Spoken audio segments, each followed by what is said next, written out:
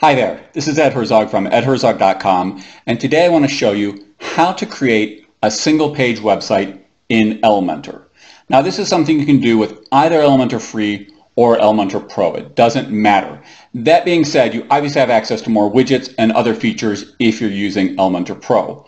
By the way, before I start the tutorial, I just want to say real quick, make sure to subscribe to my channel and hit that notification bell. I've got a lot of videos coming out on Elementor in the rest of 2020, at least one video every week, and also into 2021. I'm going to be doing a lot of videos on Elementor. So let me switch over to my desktop and I'll take you through a tutorial on how to create a single page website using Elementor. So this is my wife's website for our Spanish teaching business, and what I'm going to show you here on this page, this is the entire website. As I scroll down here, there is nothing else. There are no other pages, there are no blog posts, nothing. It is just a single page. But it looks like any other website that you would encounter on the internet, any other web page. It has up here, first of all, a header, and it has a kind of introduction up here. Then you've got different sections, so meet your professor, individual lesson prices and policies, current and past clients, contact me, and then a little footer at the bottom. So even though it's only a one-page website, it looks the same as any other web page that you would encounter on the internet. So let's take a look at each of these different sections, starting with the header, then looking at the content, and finally the footer. In terms of creating a header for your single page website, you basically have three options. The first option is a traditional way. You can simply use a header that is included within whatever theme that you're using for your website. The second way, if you have Elementor Pro, you can create a header within the theme builder and then put it on this page. That being said, the theme builder doesn't really add a lot of value here because you only have a single page. It's not like you have to put your header on 20 different pages, 50 different posts, etc. You only have the one page, so you can do what I did here and simply add a section and then add whatever you want here. And that way, if you only have Elementor Free, you're essentially mimicking the function of the theme builder for creating a header. So what I have here is very simple. Again, you can design your header however you want. I have a little logo here, and then I have a navigation menu. Now you can, of course, add additional elements if you want to add contact information, if you want to add links to your social websites, etc. You can certainly do that. The one thing I do think is important, though, is to have a navigation menu. Even though this navigation menu is internal to this page here, because again, there's nothing else, right? I can't link to other pages because those don't exist. But I do think it normalizes the experience for your website visitor, because when they come here, they have no idea that this is only a single page website. Again, it's very easy to scroll down. The nav menu doesn't really add much value, but I think it does normalize the experience. If you don't have that, somebody coming to your website for the first time might be a little confused and wonder what the heck is going on, because what do we expect when we visit a website, when we visit a web page? We expect a header with a navigation menu. So I think it's important to give that to the person, give it to the people who visit your website, that normalizing experience. Now I will show you how to set this up so you can do this here. So it scrolls the different sections. It's very easy to set up, but I think that is important to have this here. Regardless of what else you put in your header, make sure you have a nav menu.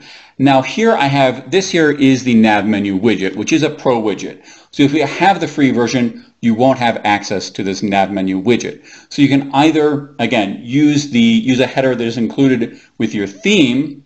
That would be one option, or you could recreate something like this, just add additional columns, and then in each column, add a header, and then link it up that way. And so you could basically recreate this nav menu just using, just adding however many columns you need, and then add headers to each of those columns. That would be, it's that simple. So what else? In terms of the header, I've made this sticky. You can make it sticky or not. If you want to make it sticky, it's very easy to do. Just add the section. Oops. Go to Advanced, go to Motion Effects, and make it sticky on top. I did turn it off for mobile, but I have it on for desktop and tablet. So, very easy if you want to make this sticky. So it scrolls down. That's very easy to do. I did also, in terms of design, I like very, very simple design. I added a border there, a black border, because, just to give it a little more contrast. This is actually not the same white here as you see down here, but just to give it a little more contrast, I put that line there. But that's it in terms of creating a header. Very easy to do. You've got the three options, either the traditional way, using something from your theme, using the theme editor if you want to do that, if you have Elementor Pro, or just create it right here on the page with anything else you would do within Elementor. Now, in terms of the actual content that you put on your single page website, that's obviously going to differ depending on the purpose of your website. So whatever content you want to put, however you want to design that, that is 100% up to you. Obviously, your website is going to look a lot different than my wife's website. Again, it depends on the purpose of your business. That being said, what I do want to show you is how to create this particular effect here. So that when people click on your nav menu, it will go to the correct section. So, as you see, there are these gray boxes here. This is created by the menu anchor widget. It's right here. It's like any other widget. You drag and drop it onto your website within Elementor. Now, this gray part here does not show up on the actual live website. It only shows up here on the back end, so you don't have to worry about that. And you want to put these right by each of the sections that you want to scroll to, right on top of it. I'll probably go back once we're done here and add a little space here. Right now I don't have any space at all. It's probably a good idea to have a little space, maybe 5 or 10 pixels. But as you can see, I've got these placed, one here right on top of that particular title, one here for this section, scroll down, another one here for that section, and finally right there for the Contact Me section. So you place it right on top of each of these here that you have within your nav menu. Now, once you have the menu anchor widgets placed where you want them on your website, on your web page, what you want to do is you want to click on the blue handle and you want to give it an ID. So you can see just something simple here for Contact Me. I just added the word contact. Now, it does say the ID link will only accept these characters: A through Z capital letter, A through Z small letter, 0 through 9, underscore, and dash. And you cannot put spaces in here, so keep that in mind. It has to be one complete element that you put up here. So you can see as we go up here, for that one I put clients, for this one here I put prices, and then finally here I put professor. So you need to go through and do that for each of your menu anchor widgets. Now, if you've added a navigation menu to your header using either the Nav Menu Widget that comes with Elementor Pro or by using a header that comes with your theme, what you want to do next is you want to head to your dashboard, your WordPress dashboard. You'll then go to Appearance and click on Menus. Now, this menu here you need to add manually. You need to add it using custom links. For each custom link, you'll use here for the URL the same word that you have in the menu anchor widget. So there I have professor. Here I add professor, but I put the pound sign in front. You need to have this pound sign here as part of the URL. And then your navigation label will be whatever you want to have up here. And you'll do this for each of these. So you can see there I've got pound professor, and the navigation label is Meet Your Professor. Here pound prices with lesson prices, pound clients with clients, and pound contact with contact me. And if I want to add additional items to my menu, I come here to custom links, and again I would just type in pound, then whatever word, whatever link text, and then I'd add a menu anchor here to that section and make sure that this URL matches whatever I put here for the ID for that particular anchor. That's it. That's how you link up this sort of menu. Again, either something that's coming from a header from your theme or something that comes from the nav menu in Elementor. It's how you link up these here with these links up here. On the other hand, if you created your navigation menu using columns and headers, here's what you want to do. Let me just drop a header in here. I'm not going to bother styling this, but obviously you want to style it to look however you want.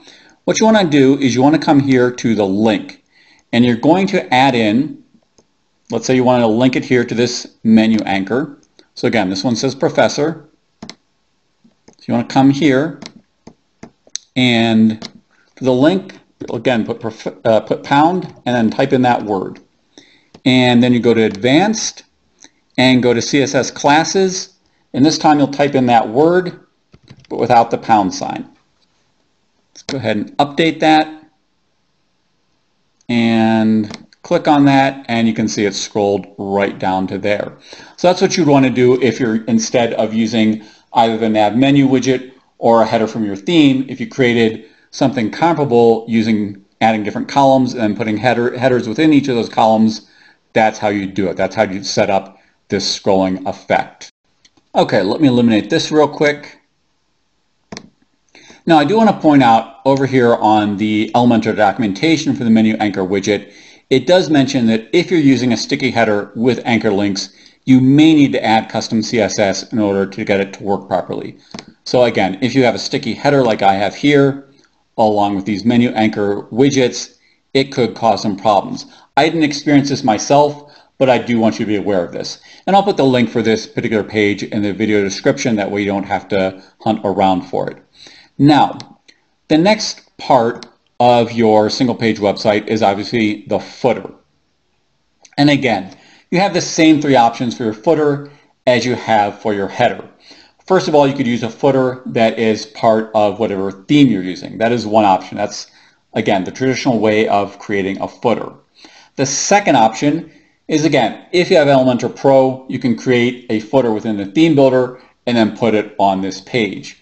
But the final way, the way I used here, is, again, just add a section to your site, to your web page, and then add whatever you want. Now I just have something very simple here. I couldn't really think of much else to add here, but you could add additional columns. Again, you could put an email subscribe button. You could put contact information. You could put social links, etc. Whatever you want to put down here, you can do it here, no problem at all. So again, you have those three options. This is going to be the same as your header up here in terms of the options for creating your footer. Now the final thing in terms of creating your single page website is you obviously want to come here and go into responsive mode and make sure that your website is responsive on both tablet as well as mobile. And obviously you'll need to adjust that however you want. See here, for example, these logos, I have eliminated them from mobile because they just look way too big. But again, however you want to adjust it so it looks nice on mobile for your website, make sure you do that. That is obviously nowadays an important step. I don't know about you, but I get about 50% of my website traffic from mobile. So you want your website, whether it's single page or multiple page, to look nice for people regardless of device. So that is it. That is how you create a single page website using Elementor. If you have any questions at all, please ask me. I'm always willing to help people as best as I can. Again, make sure to subscribe to my channel. I'll be doing at least one Elementor video a week for the rest of the year, and going into 2021, I'll continue to do Elementor videos. Finally, if you do decide to upgrade to Elementor Pro, I will put my affiliate link in the video description below. If you buy via my link, I do receive a small amount of money. It allows me to continue to create 100% free content. So that is it. I hope this video was of value to you, and I hope you have a great day. Bye.